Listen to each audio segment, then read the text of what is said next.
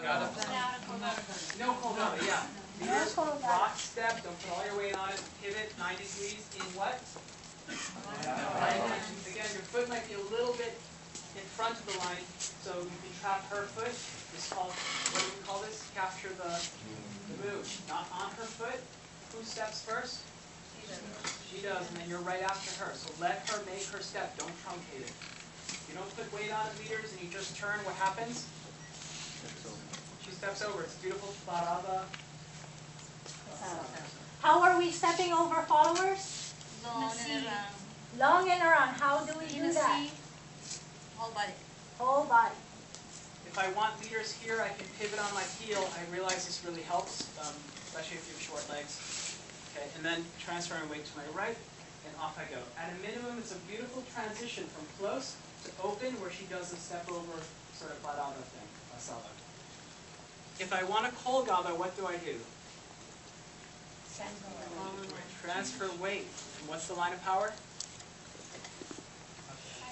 Where my 2 feet are, yeah? They're on the line. So leaders, I send them out, and then what do I do after that? The one additional step? The cheat step. To taste. Could be quarter turn or so. And then I get my weight on that hip where I made that cheat step, because that opens the door for them to come through. And then I'm kind of back into the place I was before. Followers, while we're in the Colgada, which side of our embrace are we using? Left or right? Left. It's a trick question. Both. Yes! Whatever makes it feel comfortable, use both sides of your embrace, the left and the right. We're hanging from our leader at that time. They're like a wall. Yeah? Okay, and then for the back step over, it's the same idea. I trap her back foot. I send her through. I'm going to go ahead and do a little demo. Again, it's the same concept being recycled again and again, just in different positions.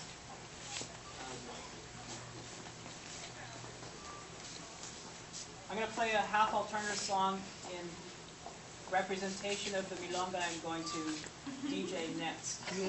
All right.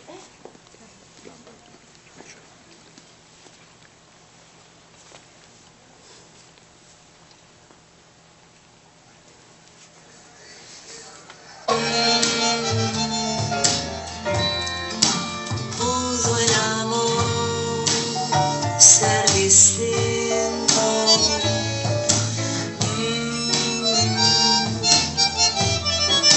Crudo final, dice Poliano. En un café de verdad. Cayó el último acorde del piano.